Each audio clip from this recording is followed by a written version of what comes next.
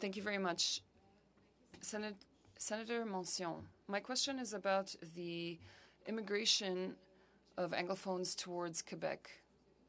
I'd like to hear your thoughts. You mentioned that the Quebec population, or Anglophone Quebec, the Anglophone population in Quebec is not declining. You've mentioned a few immigration strategies, but maybe you can tell us which ones would be useful for QCGN. Apologies for that kerfuffle.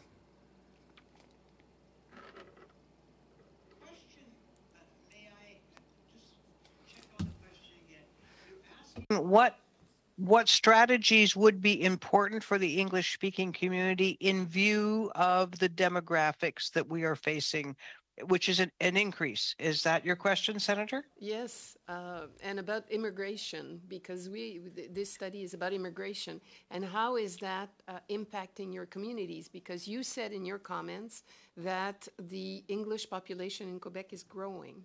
So on the other side, the Francophone immigration is reducing. So I just want to hear you on this.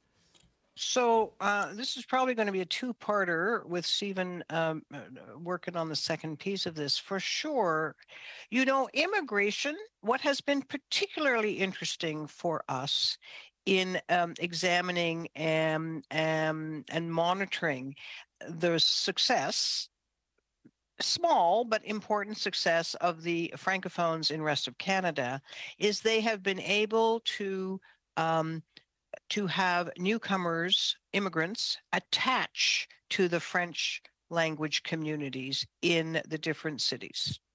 Attachment to culturally and linguistically is what the Francophones in rest of Canada want from the immigrants coming in. So 4% wasn't enough, 10%, 12% the FCFA is looking for. In Quebec, and this is a long tradition and a history of English-speaking Quebec, is that the people coming in are not coming in necessarily to be part of the English-speaking community. They are coming in for different reasons.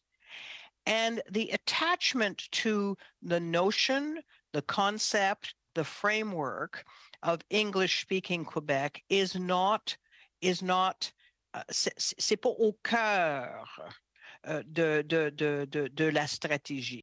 It's not at the heart of the strategy. One of the as the English-speaking community over the last 50 and 60 years have identified itself more and more as a minority community, because 60 years ago, I don't think that many English-speaking Quebecers, Anglophones in quotes, would have seen themselves as part of a minority. Now, in Quebec, more and more English-speaking Quebecers see themselves as a minority. They're not Anglophones, they're Greeks, they're Italians, they're Chinese, they're Punjabi. They're so diverse that the sense of belonging to a minority community is a bit, it's not quite the same. So the strategy for English-speaking community in Quebec has not been, in our opinion, and we need more research on this, and that's what we've been saying to IRCC, we need to look at what a strategy for connection to community would look like in Quebec. It can't be the same as in rest of Canada, and we believe in what rest of Canada is doing. C'est s'attacher à la communauté. It's about being attached to the Francophone community. To do, it would be a different thing, because they can't come to our schools, right? Because of Bill 101, they can't. The insertion into the English-speaking community is different. So we need our own strategy. And we've been asking IRCC for years now to help us figure out what would it mean in Quebec to have an immigration policy. I don't think we'd call it an immigration policy. Even the term would probably be different. We are so different, but we are encouraging this to be done in rest of Canada, because we don't want that decline in rest of Canada, but what's being done in rest of Canada cannot be done in Quebec.